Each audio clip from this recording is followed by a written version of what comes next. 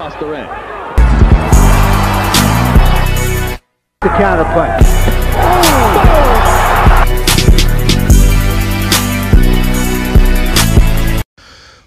All right, y'all, let's go ahead and talk about this shit. Now, I know a lot of people out there, they don't even feel like Errol Spence and Mayweather is beefing. You know, they feel like this is all propaganda bullshit, right? Well, let me break this shit down to you guys. This is not bullshit. Now, it's not the type of beef where these guys are going to kill each other, or they have to fight, or they even have to spar again, right? What this is called, in my opinion, is like discreet beef. It's like, okay, you go your way, I go my way. But you say slick shit about me, and I say slick shit about you. If you read between the lines, you could tell these dudes do not see eye to eye. So if you one of these clowns out here saying that this is fake or people is reaching, you might want to reconsider. Now, for all the people out there, Floyd Mayweather and Errol Spence, unless you've been living under a fucking rock, you have to know that Floyd Mayweather and Errol Spence sparred each other a long time ago, and a lot of people know that Errol Spence got the best of Mayweather in that sparring. I got that full sparring story. I'm finna drop that after this video, so just be tuned. Just to give you guys a little trip down memory lane for a minute. So after this video, be patient. I'm gonna release it within an hour. I'm gonna release that video on the famous sparring between Errol Spence and Floyd Mayweather. All right. But besides the sparring between these two, a lot of people don't know Floyd Mayweather wanted to keep this sparring session a secret. He didn't want many people to know about this sparring. But what Errol Spence did, he let the cat out the bag and let the people know it's not just rumors. And Floyd didn't like that. He did it. This is the root of this whole situation, y'all, is that sparring session. And all Errol Spence did was, you know, he gave the root some water and sunlight, and that is all that root needed. When he released the interview, I don't see that interview anymore. They took the shit down, and he explained the story of how Mayweather quit in sparring. And of course, Mayweather got whiff of that, and he didn't like it. What's the famous saying? They say the truth will kill. That's the example of this. Mayweather's like, damn, not only this guy told the world that we sparred, it don't take rocket science the way Errol Spence explained the story that he got the best of me, but he also said that I quit. He didn't like that shit, y'all.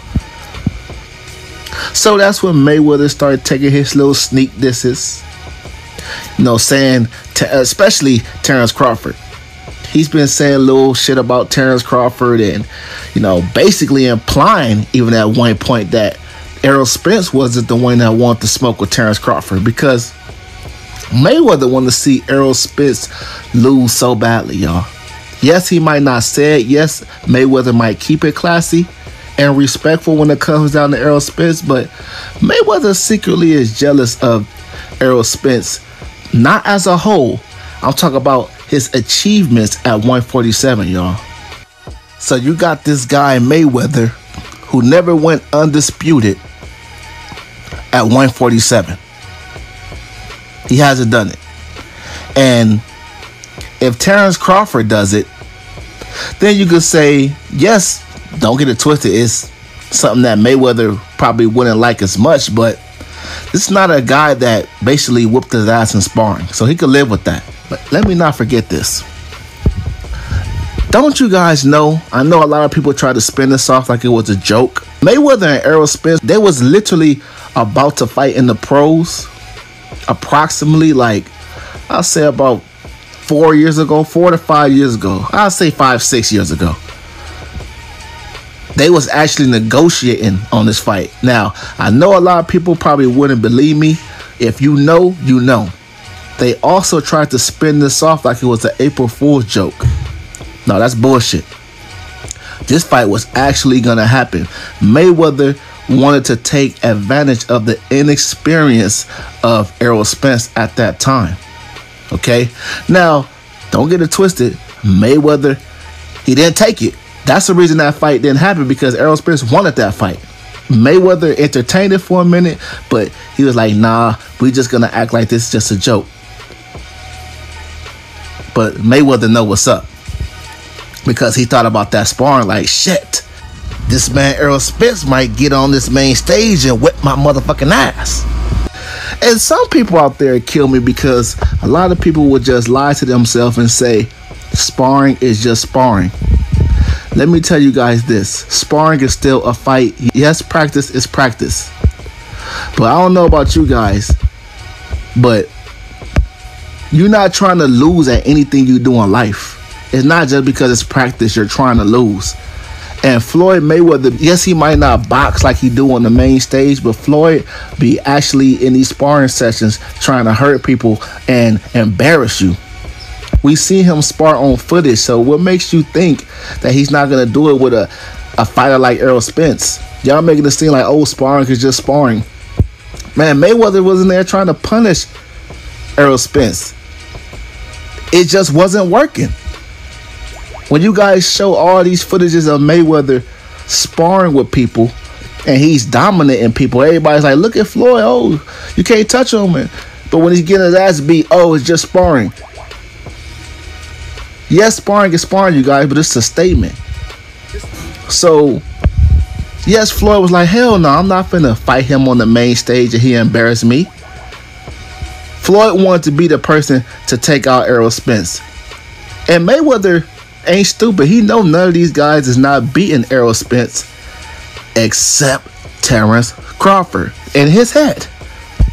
That's why he's clamoring for that fight, because he secretly want to see Errol Spence get exposed by Terrence Crawford.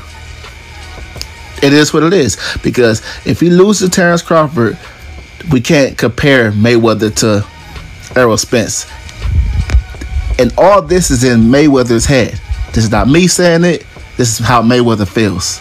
And if you a smart man, you know everything I'm saying in this video is facts, and the proof is in the pudding.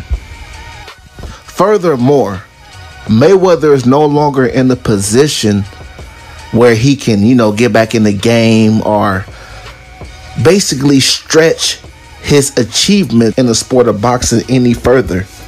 He's just not. And these YouTube fights that he's getting into, it's just not going to cut it. Errol Spence, on the other hand, he has the chance to go to 154, become undisputed, go to 160. Let's take it a step even further. Anything is possible in the sport of boxing. Errol Spence just may be able to go to 168. Floyd don't like this, people.